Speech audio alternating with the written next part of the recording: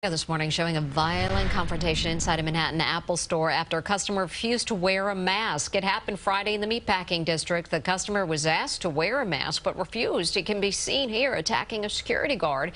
He then left the store but later came back, allegedly striking a female employee before stabbing the guard in the stomach and arm and slashing him on the head. The guard was taken to a local hospital with non-life-threatening injuries. The suspect fled the scene.